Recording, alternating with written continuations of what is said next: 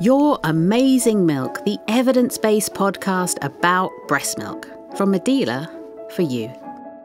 Maybe your life has just turned upside down because you've had a baby and you have lots of questions. Or you've heard that breastfeeding is good for babies and you just want to know more about it. I'm Katie, and in each episode, I talk about the processes going on in a woman's body, about the composition of breast milk and its effects, as well as tackling those myths and facts. Amazing, fascinating, and all backed up by science. In this episode, is it true that you can't breastfeed after a caesarean section?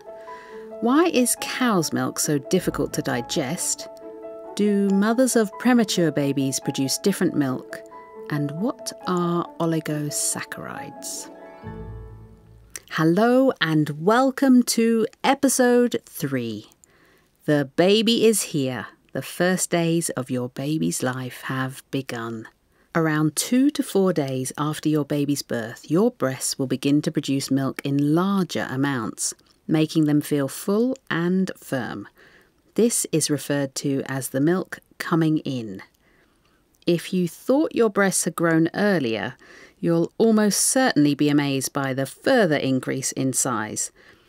And if you've never been particularly bosomy before, you may be quite taken aback by your new cleavage. Your breast milk is changing day by day too, as it gradually evolves into mature milk. From around days 5 to 14, it's known as transitional milk. This is rich in antibodies that reduce the risk of infections in the short term, as well as diseases in later life. Nutritionally, it's high in fat, lactose and water-soluble vitamins in the balance your baby needs as she grows rapidly. One of the most important things your milk is doing at this stage is protecting your new baby's digestive system. In the short term, breastfeeding protects against dangerous gut infections and disorders, especially if your baby is premature. There's more on premature babies later. In the longer term, it helps build a healthy digestive system. In fact, your baby's gut matures as a direct response to what she's fed. Your milk also contains huge numbers of complex sugars called oligosaccharides. These are prebiotics. In other words, they feed the good bacteria in your baby's gut and help it develop a protective microbiota, a community of microscopic organisms that live in the gut and are needed for digestion and immunity. In addition, some oligosaccharides help block harmful bacteria, including the one that can cause pneumonia, from sticking to your baby's gastrointestinal tract.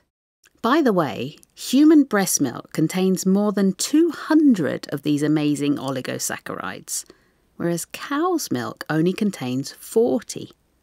Overall, studies have found that an incredible 30% of the beneficial bacteria in a baby's intestinal tract come directly from mother's milk.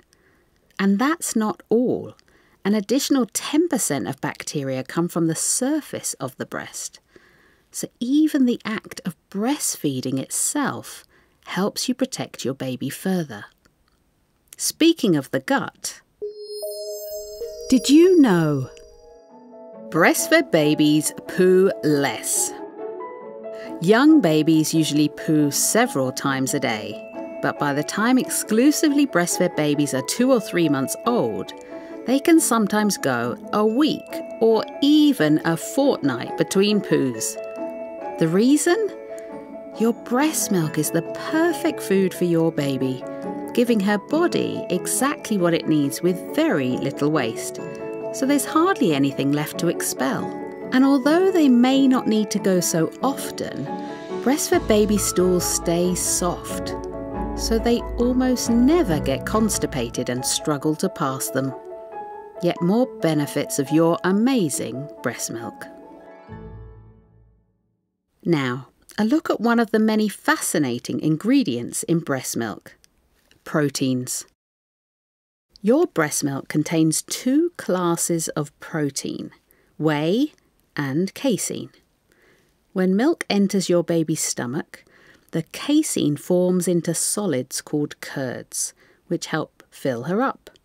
The whey stays liquid, which is easy to digest. The balance of these proteins adjusts according to your baby's age and needs. The protein in colostrum can be as much as 90% whey and only 10% casein, which is why it's so gentle on your newborn's delicate stomach. It's also why your baby needs to feed little and often to feel full at this stage. As your baby's gut develops, it can cope with more casein, so the percentage goes up to around 40% by the time your milk is mature. If you continue breastfeeding for a year or more, the ratio of whey and casein will be roughly 50-50. In cow's milk, this protein balance is the other way around. 20% whey versus 80% casein, which means it's hard for babies to digest. This is why cow's milk shouldn't be fed to babies under a year old, and why it needs to be processed to make it safe for use in formula. After so much information about the milk component protein, a myth that many women talk about. Or is it a fact? Let's find out. Myth or fact? Breastfeeding can help you lose weight. It's a fact! You're burning off up to 500 extra calories a day if you breastfeed. Incredibly, you'd need to run 8 kilometres, or 5 miles, or walk 11 kilometres, 7 miles, every day to use up the same amount. However, whether this actually means you'll lose weight depends on a range of factors, such as how active you are and how much you're eating. So it's a fact, even if, as so often in life, it's not just a single factor that counts. And another contribution from our popular section. Did you know? Oxytocin is activated by sensory receptors. Sensory receptors are components of cells that perceive stimuli such as touch, temperature, taste, and so on. Oxytocin is generated and regulated between you and your baby in no fewer than 4 ways. As the sensory nerves are activated in your nipple as your baby sucks on it, your baby's mouth as she sucks, your baby's gastrointestinal tract as the milk arrives, and your skin and her skin by the warmth and touch of breastfeeding. You have already heard that your milk changes after birth. But what happens if your baby is born early? If your baby is born early, your colostrum will be especially high in protein, protective agents and growth factors, as well as having a different balance of hormones, fats and minerals compared to full-term breast milk. Therefore, feeding it to your baby will give her the best possible start in life. Giving your preemie colostrum also greatly reduces her risk of a serious condition called necrotizing enterocolitis. This illness is mainly seen in premature babies and causes intestinal tissue to become inflamed and damaged. In severe cases, it can even be fatal. The good news is that one study showed necrotizing enterocolitis was 6 to 10 times less common in breast milk-fed babies than it was in exclusively formula-fed babies.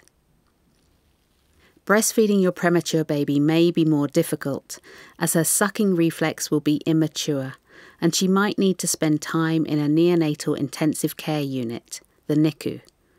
But there are still plenty of ways to feed your milk to your tiny newborn, whether from the breast or expressed into a syringe, cup or bottle, with support from a NICU healthcare professional.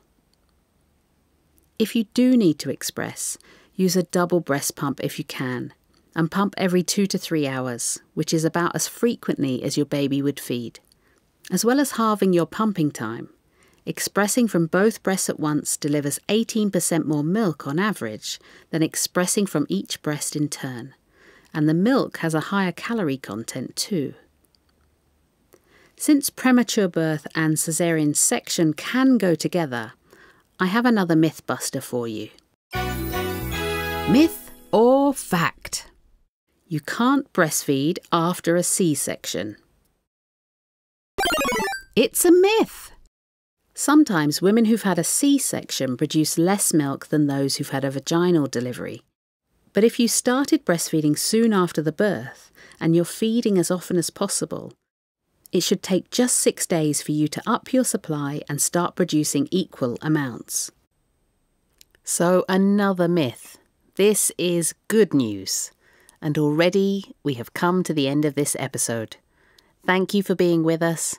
And one more thing to take away, just for you. A little reminder. Although your parenting books might suggest otherwise, there's no need to try to get your baby into a feeding routine. The World Health Organization and UNICEF recommend babies are breastfed on demand, day and night. In one study, mums who fed to a schedule were more likely to stop breastfeeding early. In the next episode, you will learn how mothers in other cultures experience the first weeks with their baby. This was Your Amazing Milk, the evidence-based podcast about breast milk. From Medela, for you. The references to the studies used for this podcast can be found at medela.com/ebook.